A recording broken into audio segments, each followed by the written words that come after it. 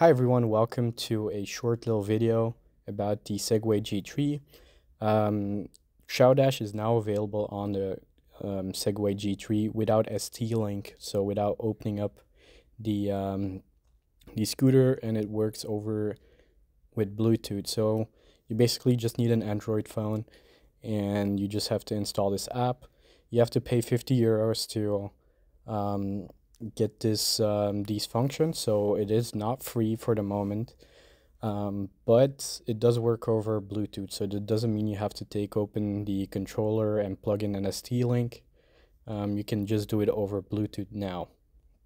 So right now I'm just buying the software and I can commence the upgrade. So I have the European version, which is locked to 25, and after this real speed, let's say it's 40 kilometers per hour, and with no load I can get up to 47.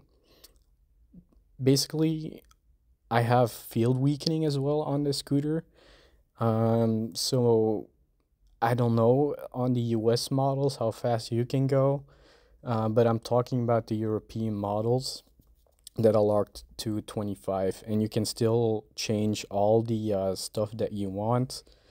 On the regular Segway app, it's still available on there as well. So this is the app, and as you can see, I can choose the different modes, all the power limits. I can set my field weakening, the starting speed, because on the European version you have to kick it to get going. Here I can set it to 0.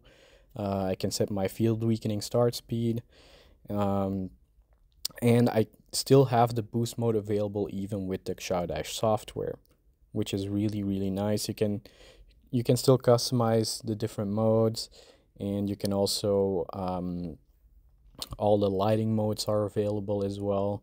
On my European version it doesn't work, but as you can see, I have boost mode, I have all these different modes that I can still customize, which is really nice that it's on there as well. The regular Segway app still works fine as well.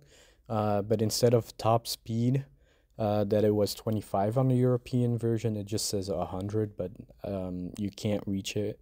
The max that I've gotten on street was 41 kilometers per hour. I'm not sure how this software will work on American models, but this is just a quick video just to show you guys how you can do it.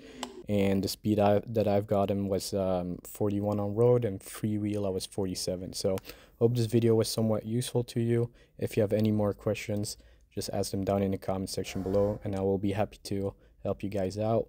I will be making a review on the Segway G3 with this software as well, so keep a lookout. This was just a quick video to share with you guys that it's possible to install Xiaodash without ST-Link, which is really nice for us European guys. Hope to see you all in the next video. Bye bye everyone.